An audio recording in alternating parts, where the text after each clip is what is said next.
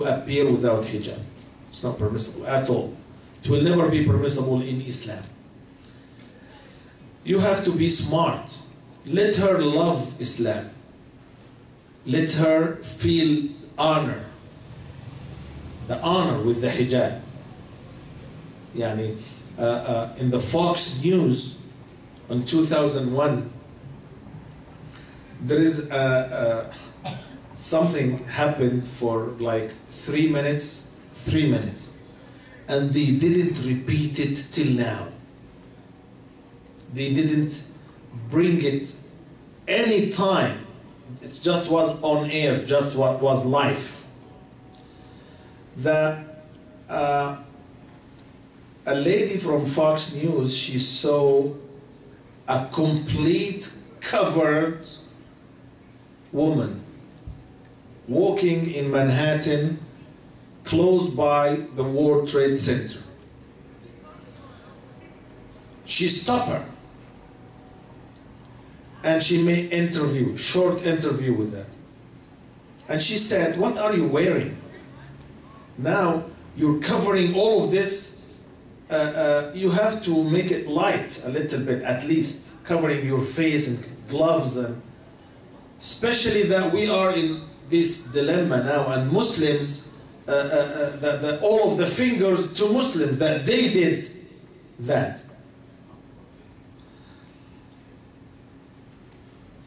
She thought that maybe somebody foreigner or somebody alien or maybe Pakistani or maybe African American will speak behind this niqab. She's shocked that the person behind the niqab, she was an American, and she said to her, "You are committing bias crime right now, because when you ask me to light my hijab, as if you don't like my skin, and you request to change my skin color, because my hijab to me like my skin to my body." She said, "Okay, I'm sorry, okay, excuse me," and they didn't. You can't see this anymore. Those who saw it live, they told me about it. You can't have it anymore. So this American lady, she feels the honor of the hijab. So we need for the heart of our wives to have the hijab. Wa alaykum assalam. We need the hijab in the heart first. We need the hijab in the heart, not the hijab by force. Hijab, but if we don't succeed to convince, then it has to be even by force.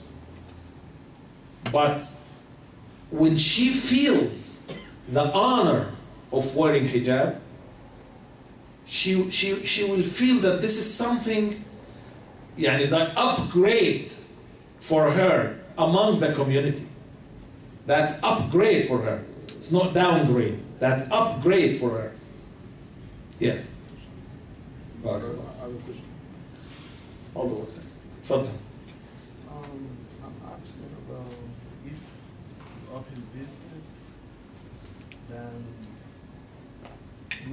have credit card, but people can use credit cards to do business. Okay.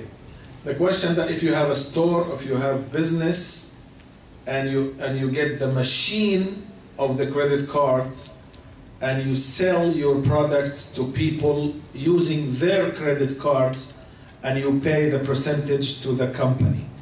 This is, I don't see that there is any problem with this, because it's like those people who are coming by the American Express card or whatever cards, and you have the machine, the percentage that you pay to the company, it's like a bonus, or it's a something that because they sent their customers, and you pay them this percentage because of the customers coming by their car, that's no problem.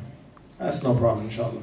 Sharif, you have something? Yeah. A lot of times, like when somebody pass away, condolences and things like that. People, some people do the 7 day and 40 days. 7 days? Yeah, 7 day, like 7 day feast. But it's a practice in the community, like they will set a day aside. Say people are busy because of time, they set a day aside for people to go extend their condolence to the person who is bereaved. I really want to comment on that. You know, if indeed if it is sincere that the purpose is because of convenience or because of time, what is the hukum? I know some people will do it just to celebrate that 7 day feast. But what if it is done for convenience sake? We have to change the habit of innovations. We have to be separate. We can have something else, like saying that that person will pray Maghrib and Isha in the masjid 3 days. Whoever wants to give him the aza, come to the masjid. That's a solution. Or any person meet him in the market or in the or go to his house, or it doesn't has to be a sit down for this. كان أصحاب رسول الله صلى الله عليه وسلم يعدون الاجتماع عند أهل الميت للعزاء أو تخصيص مكان للعزاء، كانوا يعدون ذلك من النياحة التي نهى عنها رسول الله صلى الله عليه وسلم. It's forbidden in the Sunnah to specify a place and a time for people to come to sit for the azan. This is against the Sunnah of the Prophet sallallahu alaihi wasallam. But if it happened by the way, like in the masjid or in his house or something like this, without organizing it, without planning, then there is no problem. But even if we're looking for the convenience of the people, we have to make something not similar like the bid'ah. We have to find something different than the bid'ah. Otherwise, they would say, look at the Shaykh of the Sunnah, they are doing like we do in our communities back home. So it's not bid'ah then. The confusion will take place with the people. We have to do something separate. When we concern about the convenience of the time or something, we don't have to do it together. It's not a must to do it together. Yes. Thank you. Barakallah. I've read something about the Sadaqah box in the masjid. Yes. Alhamdulillah. Yeah. I mean, I want to know something about it. About what? The Sadaqah box.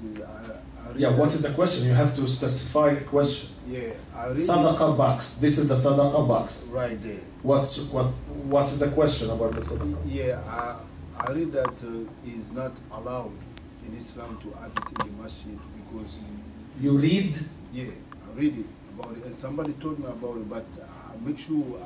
I mean, this was the first time that I read this stuff, and this was the first time now somebody else now tell me about now with the Sadaqah box that is not allowed to have the Sadaqah box in the masjid because it's like a way of